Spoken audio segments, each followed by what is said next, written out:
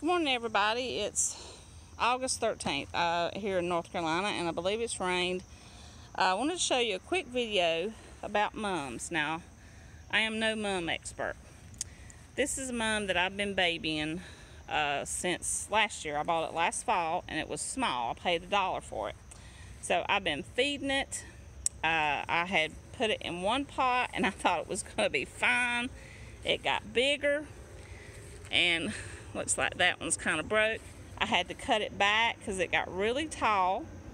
I cut it back in June. It says, I've watched a lot of mum videos, you cannot cut them past June.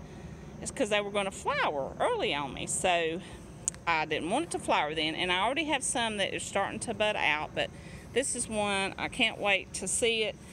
I don't want to trim it no more. But anyway, that's one I had to repot. I potted it in the spring, and it outgrew its container, and I had to pot it again. So what I do, where I live, there's a lot of oak trees.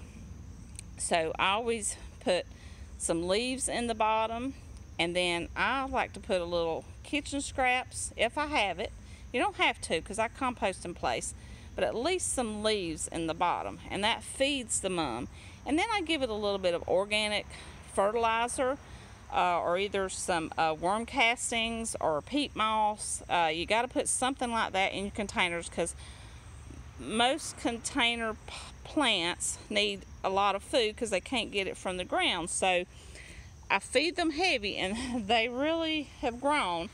Now some of these, and the sun's starting to come up behind me, I've propagated these off the mother plants, and some of them are starting to look kind of cute. Some of them are kind of not looking so good. So I propagated a lot, and I get some more. Now this one, these are separate plants. I have not, this looks like one plant. These are separate plants that I've got to get planted. I propagated those. Those are looking great. These, because it's getting later in the season and it's hot, and I water, but those are not doing so good. Now this one, I have some nasturtiums beside it because I didn't have no place to put it. And this one was a small one from last year as well. I just wanted to show you. Now this one is starting to come out, and it's August, so it's going to bloom early on me. But I had cut all these back. I cut them half back.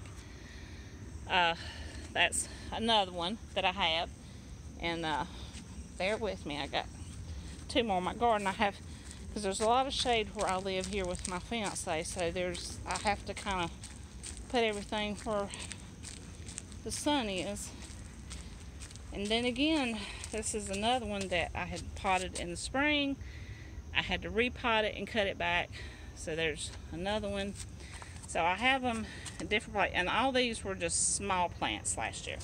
Now this is my baby, and this one grew gigantic last year.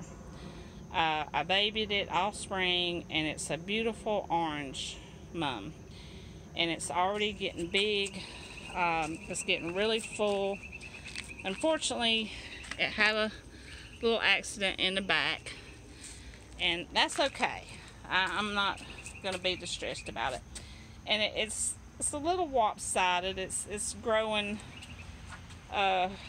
kind of fuller on one side and not as full on the other side, and I don't know if that's because of the light.